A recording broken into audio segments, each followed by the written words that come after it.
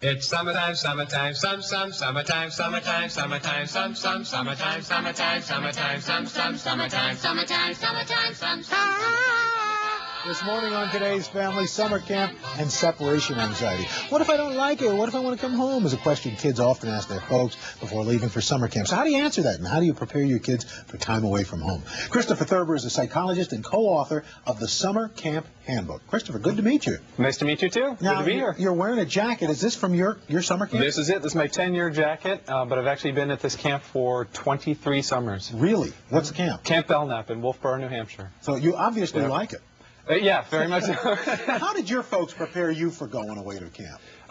They did the usual very quick preparation, which isn't enough.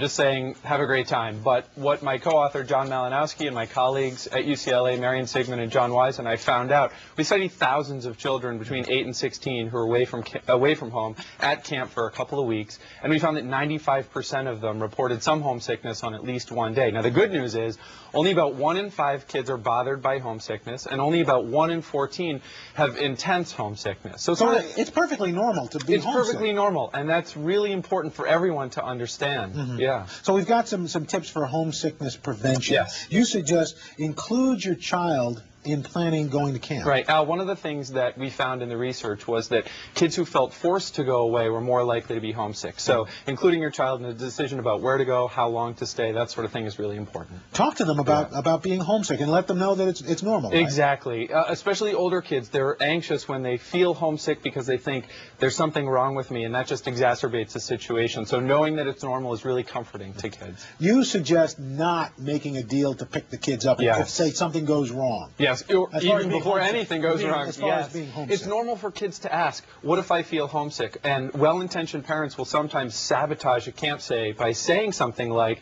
if you feel homesick, Al, I'll come and get you.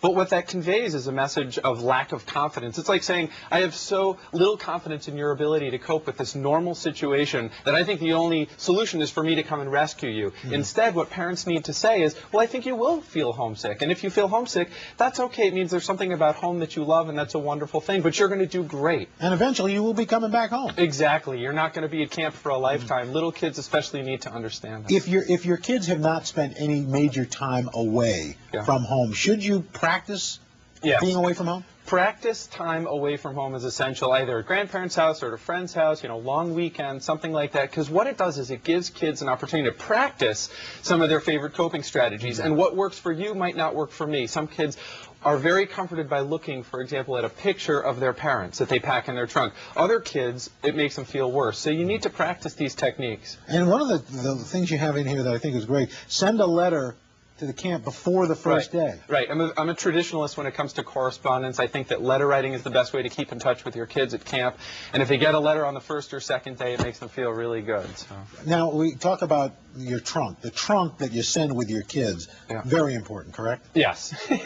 You should pack in the camp's recommended container. If, for example, the kids have bureaus, you probably are going to be asked to pack things in a duffel bag. Otherwise, you can be asked to pack things in a trunk, which could be your stepping stool to the top bunk. So pack in the recommended container. They usually give you a list of things that you should put in the trunk, right? They do, absolutely. So if you're going to Camp Belknap, you'll get a list of what's required, what's recommended, or what's optional, and some things not to bring, like fireworks or food or knives or things like that. I know it seems silly, but I guess you should label everything?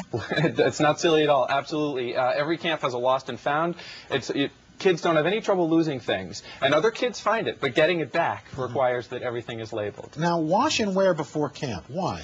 Well, the second day is a really bad time to find out the underwear, the brand new underwear you bought is too small, right? So, or hiking boots, for example. You want to wear those around and break them in so you're not going up the mountain with a brand new pair of boots. Now, you talk about preparing for loss. What do you mean?